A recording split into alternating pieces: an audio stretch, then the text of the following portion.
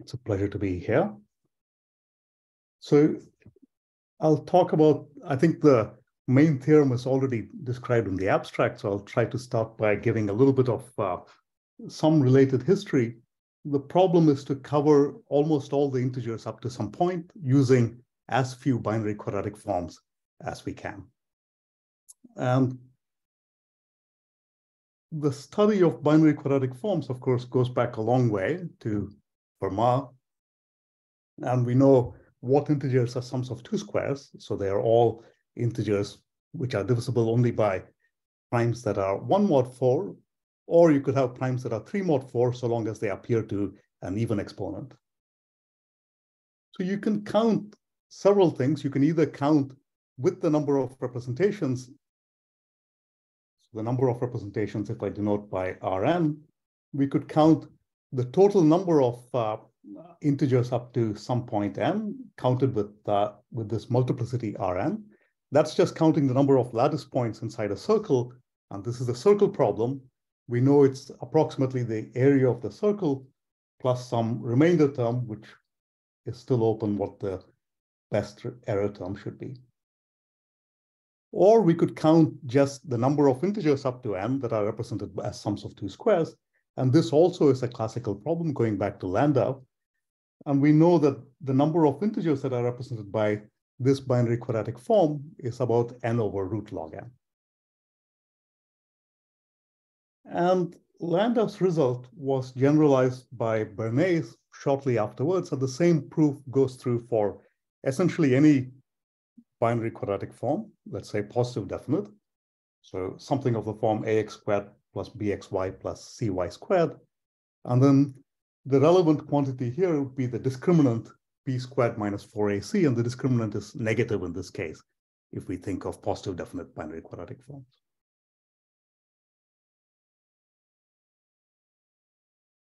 There are many other interesting results about binary quadratic forms. Let me just say a couple of them from more recent history, and which are also relevant to the theme of this talk. I think a very beautiful result is due to Blomer. I think this is part of his PhD thesis from around 2005. And Blomer showed that if you look at the number of integers up to n that are sums of two square full numbers, so sums of two squares are obviously sums of two square full numbers. A square full number is one where every prime factor appears to exponent at least 2. But what he showed was that there are many more integers that are sums of two square full numbers than sums of two squares. And the exponent on log n here, instead of half in Landau's theorem, is actually something like 0.2, 1 minus 2 to the minus 1/3. And what Blomer did here was to count a square full number can be written as a squared times b cubed. So what you're counting here is representations by this family of binary quadratic forms, a cubed x squared plus b cubed y squared, as you vary a and b in certain ranges. There are more precise versions of this by Blomer and Granville. I think they even get the right power of maybe they refine this up to powers of log. They also study related problems like looking at moments of the representation function of n by some fixed binary quadratic form, and then studying this both in regard to how you can vary beta and also with regard to uniformity in the format. And these kinds of results have also found applications in other areas like work of Bourgain and Fuchs to numbers that appear in Apollonian packings as curvatures of circles in Apollonian packings. Okay, so that's a little bit of review of related results. I want to now get to the problem at hand, which is if you take a family of binary quadratic forms, x squared, let's just say x squared plus dy squared, and d goes up to some parameter delta, then the question is, how large should delta be so that this family of binary quadratic forms represents almost all the numbers up to n? Or you could also ask how large must delta be so that you get a proportion of the integers up to n. Now, each binary quadratic form, by the result of Landau or Bernays, represents about n over root log n numbers. So you must clearly have delta being at least some constant times root log n if you're going to represent a positive proportion of numbers.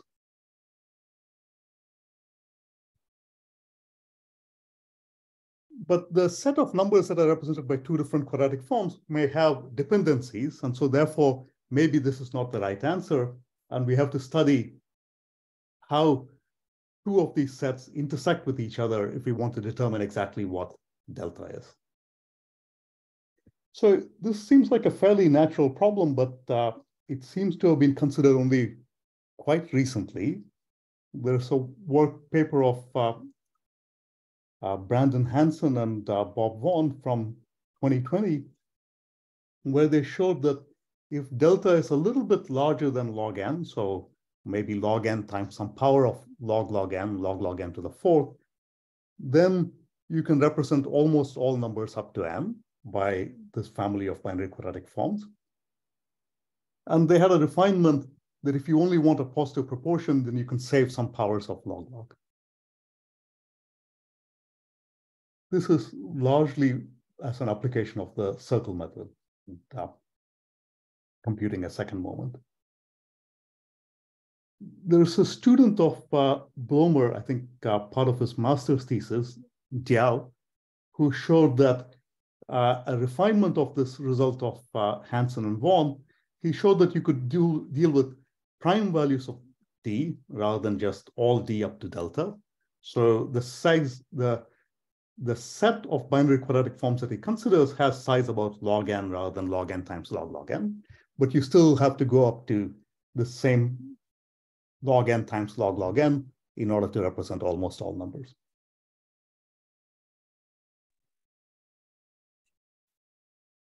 So the result that I want to give some indication of today, maybe once I state the theorem to the experts, it'll be clear what the proof is a result with Ben Green, which we are still writing up, which determines the threshold for when you can represent almost all numbers or when you can represent even a proportion of numbers. So if you have delta, which is approximately log n to the log 2, and then there are smaller fluctuations around it, so some parameter 2 to the alpha times square root log n, then at this stopping point, the proportion of integers up to n that you would represent by this family of binary quadratic forms is the Gaussian integral. So as alpha goes off to infinity, you would get almost all numbers. And as alpha goes to minus infinity, you would get 0% of the numbers. So in other words, just to give a cruder corollary, if you stop at log n to the log 2 minus epsilon, then you've not represented many of the numbers up to n. And if you stop at log n to the log 2 plus epsilon, then you've represented almost all the numbers up to n.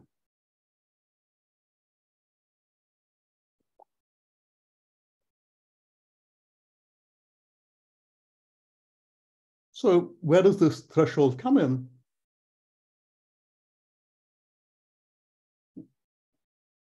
It comes from the typical structure of an integer. So most integers up to n have about log n prime factors. And it doesn't matter whether you count the prime factors with multiplicity or without multiplicity. It doesn't matter whether you have little omega or capital omega.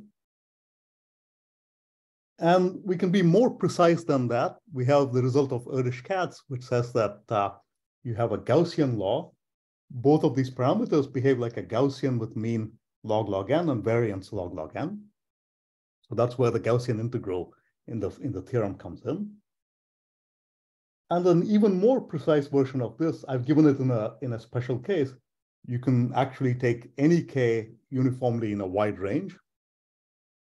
But let's say if we focus on the range where of typical numbers, so k is close to log n and a little bit bigger than the standard deviation, but not too much bigger. Then you can give an asymptotic formula for the number of integers up to n that have exactly k prime factors. And that has this feature, if k is 1, this is the prime number theorem. It's not in this range, but you can see that that's a prime number theorem. And it has, it's actually, now that one states it this way, the Erdős-Katz theorem is always stated as being a Gaussian with a certain mean and a certain variance. But you could see from the way I've stated it here, it's much more reasonable to think of the distribution as being a Poisson with parameter log n. This is a Poisson distribution with parameter log n. But a Poisson with large parameter approximates a Gaussian with that parameter and the same variance. That follows just by Stirling's formula. If you put in Stirling's formula for approximating gamma of k or k minus 1 factorial, then you see that the number of integers with k prime factors has this kind of Gaussian behavior. So the result that Ben and I prove is actually even a little bit more precise. I will state it again for just this range of typical values of integers, but in fact, the proof should work for k in wide ranges, not just of the typical size. So what the result says is that if you consider the subset of integers with exactly k prime factors, then if delta is below the threshold of 2 to the k, if it's smaller than 2 to the k by, let's say, k to the 4, then 0% of the integers in this set are represented by one of these binary quadratic forms.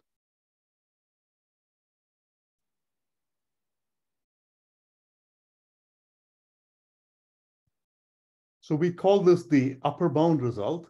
And upper bound means that we give an upper bound for the number of integers that are represented by this family of quadratic forms.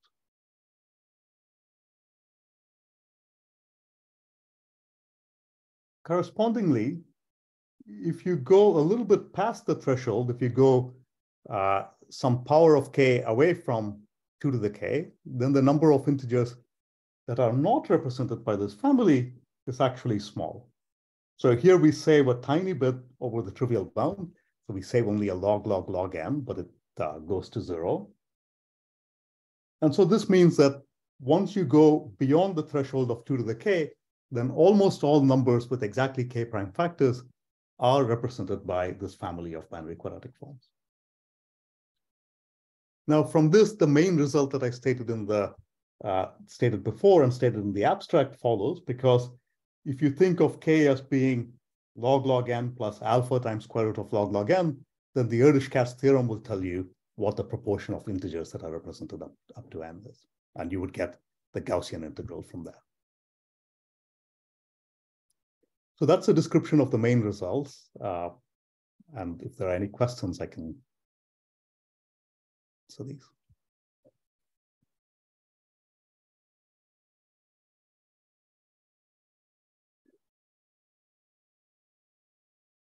Okay. So let me try to first describe why this threshold of 2 to the k arises, and then give some sketch of the proof.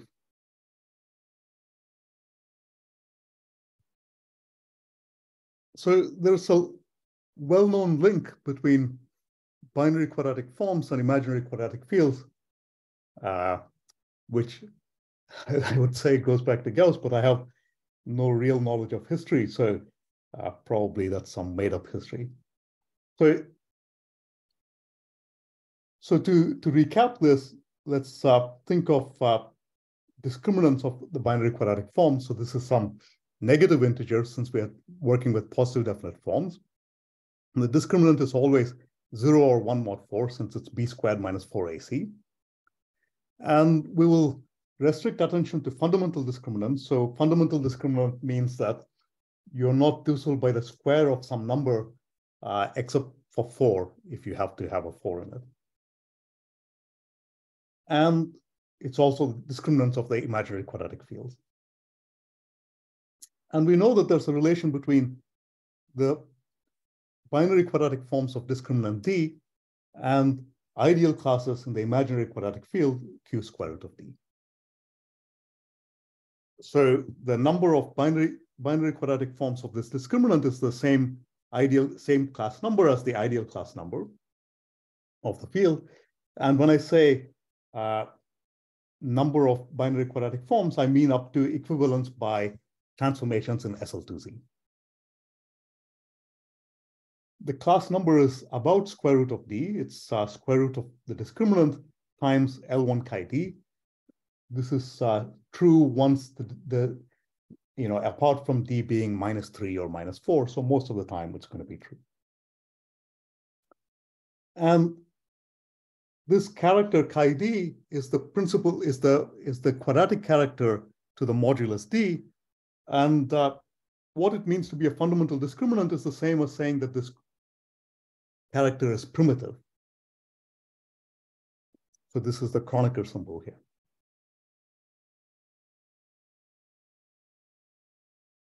Now,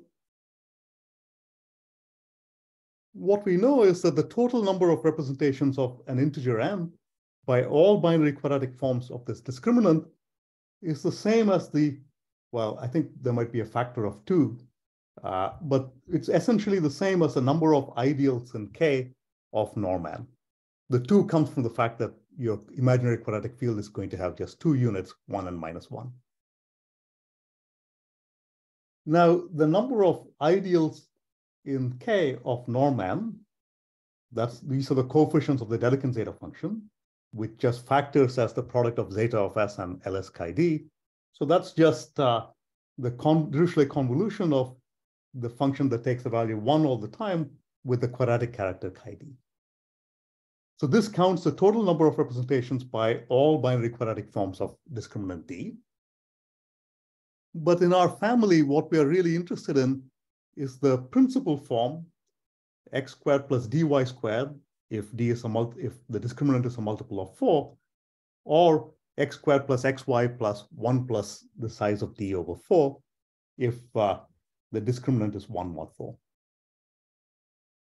And the principal quadratic form corresponds to counting representations of n, to counting ideals of norm n that are principal ideals in K.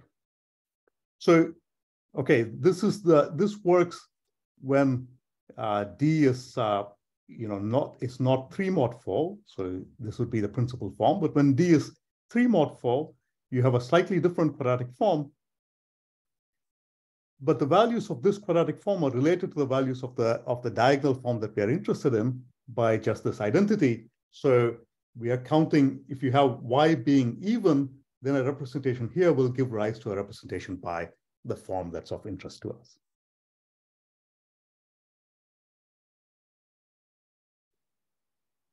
So here's a heuristic idea of why 2 to the k is the right threshold for this problem. Take a number n that has k prime factors, and let's just assume that n is square free for simplicity. So you have prime p1 to pk. And suppose I want to represent n by some binary quadratic form of discriminant D. That's the same as saying that all these primes p1 to pk are split in my quadratic field q square root of D, which means that all of these Legendre symbols are 1, and the prime pi splits as the product of 2 prime ideals, pi and pi bar.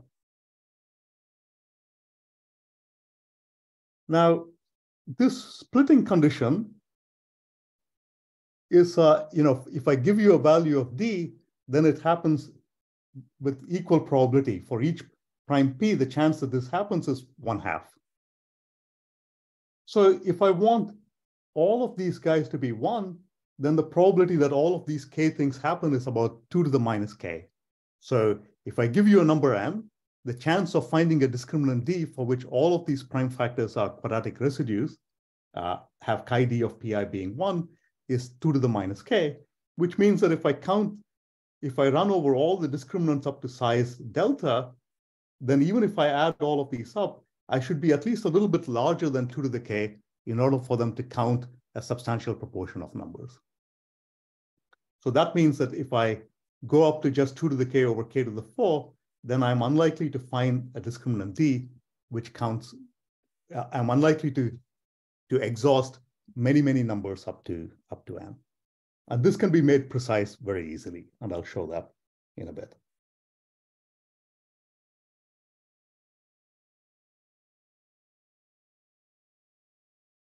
Now, the lower bound of the part of the heuristic that with these many binary quadratic forms that I can represent almost all integers, that's the hard part of the proof.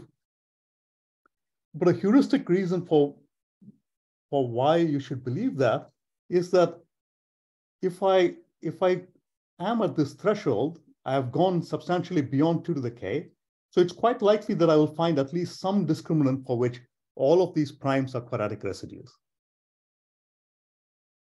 Now, suppose I found such a D, then each one of these primes factors as the product of 2 prime ideals, which means that if I take n, which is the product of P1 to Pk, there are many, many factorizations of n as a product of 2 ideals of norm n. So there are 2 to the k such factorizations. Now, the discriminant is of size square root of d, so the number of ideal classes, the class number, is really of size square root of the discriminant, which is about size square root of 2 to the k. So in other words, the number of ideal classes is much smaller than the number of factorizations of n. So if you believe in some kind of equidistribution, you might believe that every ideal class, there will be some factorization or many, many factorizations that will lie in every possible ideal class. So in particular, there are lots of factorizations of n, and it's likely that some of these n's will actually correspond to principal ideals because the class number is small.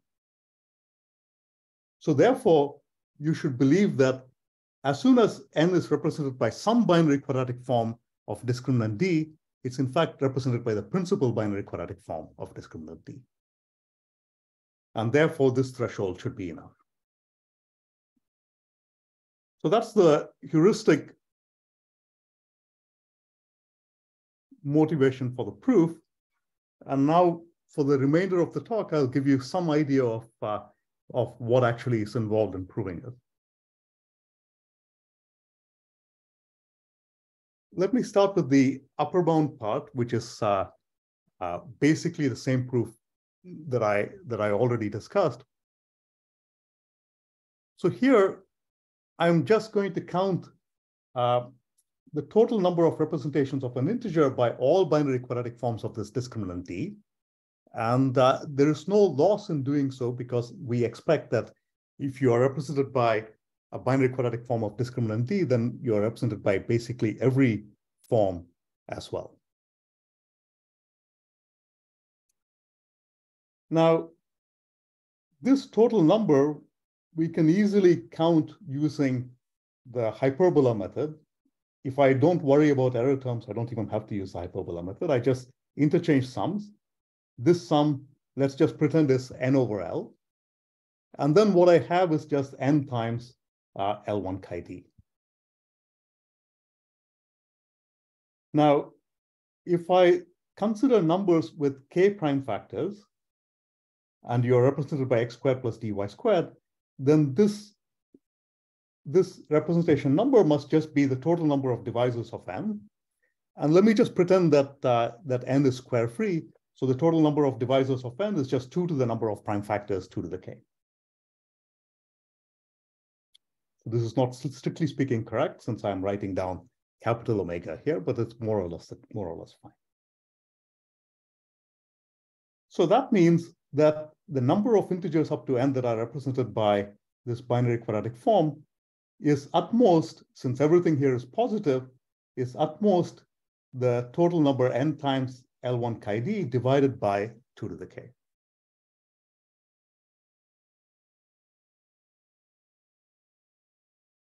If I sum this over all d going up to delta,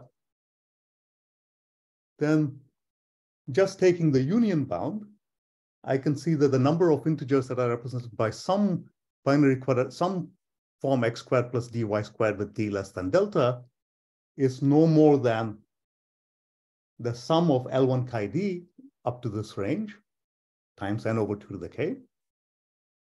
And L1 chi d is really a very tame object. It's just of constant size most of the time. And therefore, that just gives me n times delta over 2 to the k, which means that if I go up to a little bit less than 2 to the k, then very few of the numbers up to m are going to be represented.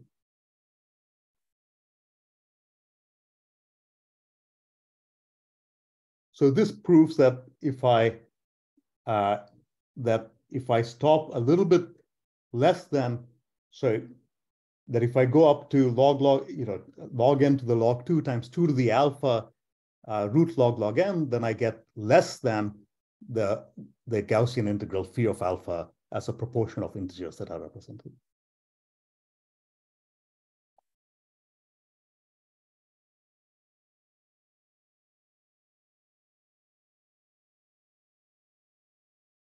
Now the lower bound is a bit more involved, and it's really an application of the second moment method.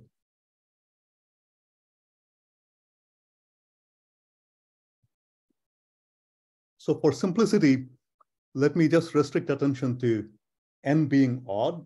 You have to do a little bit of casework to cover n being odd, and then to cover n being 2 mod 8, and then to cover n being 6 mod 8 with different discriminants in different residue classes. So let me just give you the idea of the proof in the case that n is odd. And I'm going to cover them only using discriminants that are 7 mod 8 and discriminants going up to delta. And if d is 7 mod 8, then the fundamental discriminant associated to this binary quadratic form is actually just negative d itself. And the principal form is this x squared plus xy plus d plus 1 over 4 y squared. So what we are interested in is counting the number of principal ideals of norm n in this imaginary quadratic field, which really corresponds to representations by this principal binary quadratic form. But here's where this condition that d is 7 mod 8 allows me to finish this issue. If d is 7 mod 8, d plus 1 over 4 is even. And so if n is odd, you can also deduce that y must be even here. And then a representation by this binary quadratic form already gives me a representation by the form that I want, x squared plus dy squared. So there's just a little parity check that you can make to show that in this case, we can just get representations by x squared plus dy squared, which would correspond to an order in q square root of d rather than just the full ring of integers. So now a natural idea to try is to compare two moments. Let's count here the sum of all these all these representation numbers as d varies, and compare the first moment with the second moment. Now, if you do that, then, well, this quantity obviously is 0 if n is not represented by one of these binary quadratic forms, and it's non-zero if it is represented by some binary quadratic form. So therefore, if you use Cauchy-Schwarz, you get a lower bound for the number of integers that are represented. It's just at least as large as the first moment squared divided by the second moment.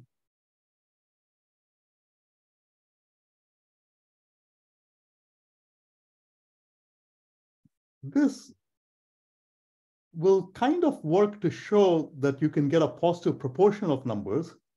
But if we want the more refined result that we want to get almost all numbers with this given number of prime factors, the constants don't work out.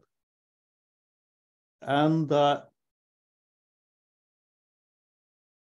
reason is that the representations by these binary quadratic forms are not quite independent. So if you have two different moduli, d and d prime, and let's say one of them is 1 mod 3 and the other is 2 mod 3, then you're not going to represent any integer n that's a multiple of 3 by both of these binary quadratic forms, because for one of these, 3 will be a quadratic residue, and for the other, 3 will not be a quadratic residue. So there will be fluctuations. So when we compare the sum, this will not, if the two moments are going to match, then these sums must be more or less flat. And what I'm saying here is that they will not be more or less flat if there are these dependencies. Another reason for it is that if I take even discriminants that lie in the same progression, and if I look at integers n that are multiples of 3, now it's kind of more likely that if you will be represented by both of them, because 3 already will be a quadratic residue modulo both of them. So the multiples of 3 will be overrepresented, and then other non-multiples of 3 will be underrepresented. And once again, this will cause fluctuations in the two moments, and the two moments will not match up as far as constants go. So to refine this, what we are going to do is a modified second moment method, where we're going to fix d in progressions modulo all the small primes, and then also take the small prime factors of n into account. So here's an idea of the refined version of the proof. I have a parameter w, which is going to go to infinity extremely slowly. It can go arbitrarily slowly to infinity, but if you like, you can think of it just as log n. So the discriminants d already go up to log n. So even if you take all the primes up to w and multiply them together, you only get up to log n. And so even that is negligible compared to the size of the discriminants d.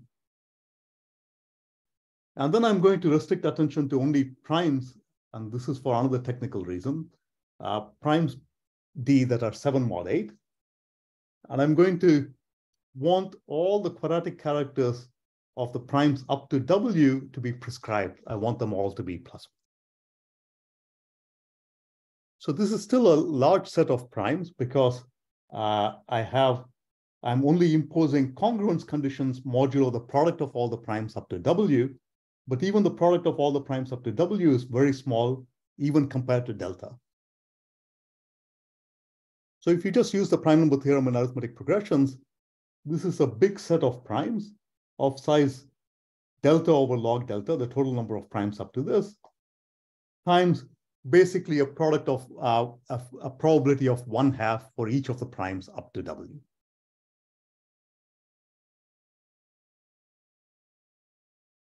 Okay, so that's fixing the discriminants d.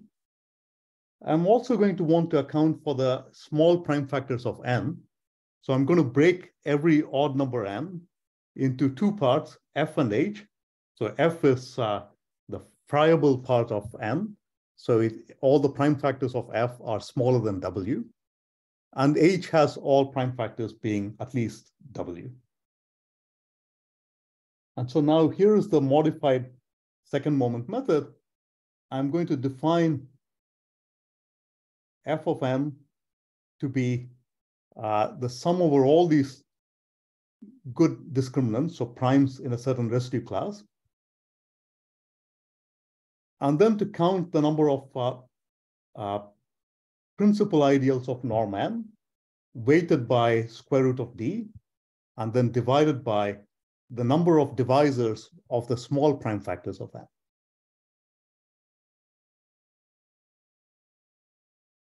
This quantity is positive if n is represented by some binary quadratic form x squared plus dy squared with d in this set of discriminants. And once again, we will compute the first and second moments of this object. And if we can compute these two moments, then Cauchy's inequality will once again give me a lower bound for the total number of integers that are represented. just the first moment squared divided by the second moment.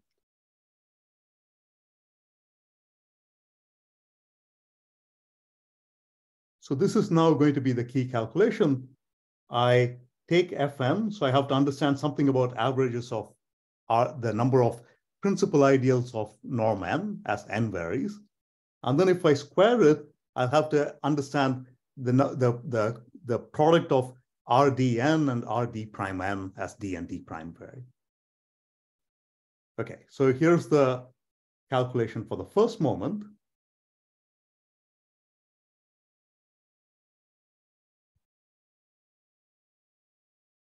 I can evaluate the sum over n, restricting to integers that are odd with a given number of prime factors.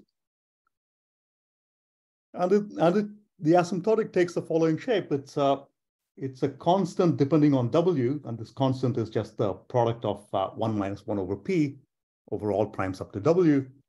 Pi is just pi, times the total number of integers in this set. So Rd of n is on average, once I divide by this divisor function of f, on average, it's just this quantity. So the first moment of Fn, which had a square root of d appearing in the numerator here, would just be this constant C of w times the total number of integers times the number of discriminants that I'm summing over.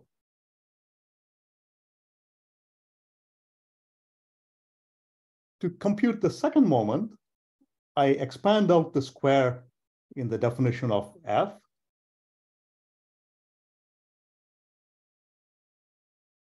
And so what I have to understand is a similar calculation for the product of two different discriminants, d and d prime.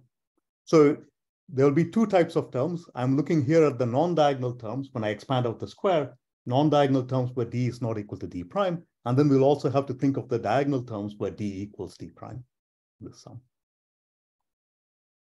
But if I think of the non-diagonal terms, because of the way I choose these local conditions on d, now I can guarantee that the answer is basically the square of whatever I had before. So the previous answer had a C of w over square root of d, so now it has C of w squared divided by square root of d times d prime times the number of n. The answer is not quite 1 here, but the difference is just L1 of the product of the two characters chi d and chi d prime times having fixed what happens at the primes up to w. And this is a crucial part of the proof. This is not 1 on the nose, but it's pretty much 1 on average. If I vary d and d prime in this progression, L1 chi d is a reasonably tame object. I mean, I don't mean things like the class number problem. Getting a lower bound for L1 chi d for every discriminant obviously is a very hard problem. But if I want to understand statistically what L1 chi d does, that's a very simple problem. So if d and d prime vary in this set, if you have a lot of discriminants to play with, then typically the size of L1 chi dd prime is the same as just the product of the first few primes. So it only matters here that w goes to infinity, as no matter how slowly, it just has to go to infinity. So I can approximate it typically by the product of the primes up to w of the Euler factor. But the way we chose our discriminants d and d prime, chi d of p and chi d of d prime of p were all going to be 1. So this is just 1 minus 1 over p inverse, which exactly cancels with this product of 1 minus 1 over p that I already have. So in other words, this extra factor that I have is most of the time going to be 1. And that means that if I look at the off-diagonal contribution to the second moment, it just basically gives me C of w squared times the number of n times the number of discriminants that I have squared.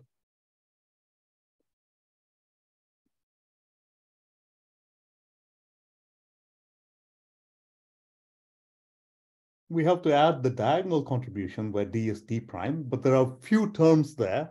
So you can imagine that that's under control. And it's not hard to get an upper bound for that. And this upper bound, basically all you have to observe is that once this delta is a little bit larger than 2 to the k, like 2 to the k times k to the 4, the diagonal contribution will be negligible in comparison to the non-diagonal contribution.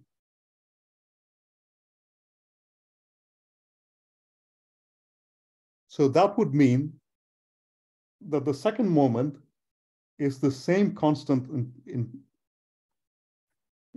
constant depending on w squared times the number of integers with this given number of prime factors times the total number of discriminants squared, which is very closely related to the first moment, which is the same constant times the number of n times the number of discriminants. So now if I use Cauchy-Schwarz, the first moment squared divided by the second moment squared, everything here will cancel out. These will cancel out. And what I get is asymptotically the number of integers up to n that are odd with a given number of prime factors. Which means that almost all the integers that are odd with a given number of prime factors are in fact represented by one of these binary quadratic forms of discriminant D going up to this threshold.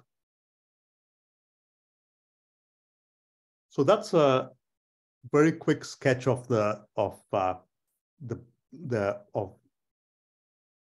the proof relies on. But of course, what I haven't told you is how one does the first and second moment calculation. So I'll give a very brief indication of that.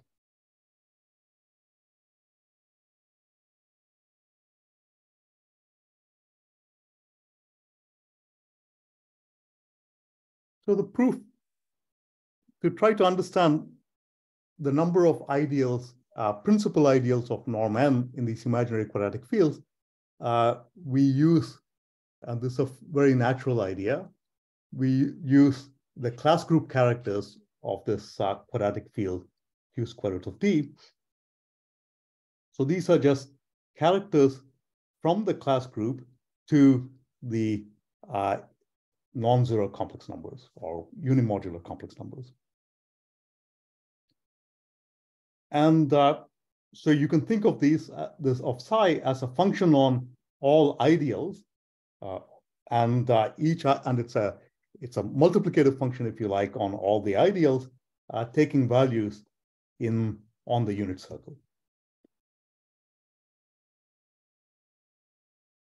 Corresponding to each one of these, so the class group, the class group characters themselves, of course, form a group. It's the dual group of the class group. It has the same size, the class number, as the class group does. Now, corresponding to each one of these characters, we can form the representation number Rn psi, which is the number of, if I sum over all the ideals of norm n, and then I weight them now by the class group character psi of A. We always have the principal character here, which takes the value 1 on all the ideals, and then the number of representations by this principal character is nothing more than the total number of ideals of norm n. The orthogonality relations for characters now tells us that the number of principal ideals of norm n is simply the sum of these representation numbers as I vary over all class group characters psi. Now, what you would like to show is that the term here where psi is the principal character dominates, and you get that the principal class gets its fair share 1 over the class number of the total number of ideals of norm n, and that all the other non-principal class group characters should contribute a negligible term. So by the way, this is also, in my previous discussion, I said that we would restrict attention to D being prime, and this is kind of the reason why I'm doing it, because if I restrict to D being prime, I can avoid having to discuss genus characters, where also something, slightly different can happen for these class group characters.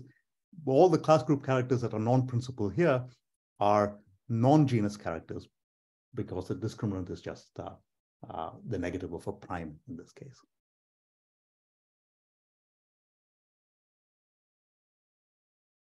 Now,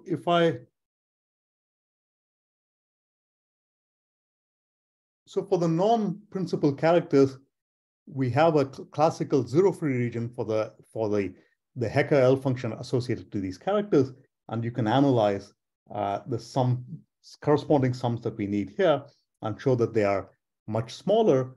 But if I just focus on the principal character, let me just tell you how these sums are dealt with. I have some kind of multiplicative function here, and I just have to understand it on the integers with k prime factors. And this is basically a very classical object now. It can be understood by Selberg's method or the Selberg-Delange method.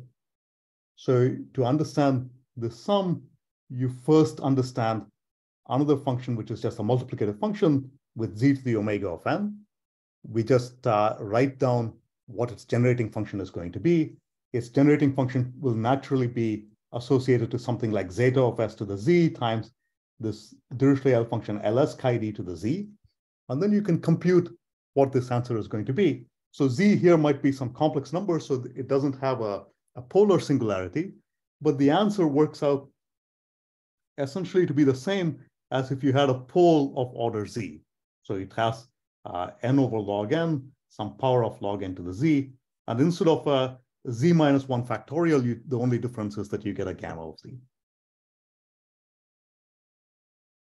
Once you understand this, then you can understand the sum where you restrict to integers with exactly k prime factors by using Cauchy's theorem. You can take this formula and then integrate it out in z of size 1 with dz over z to the k plus 1.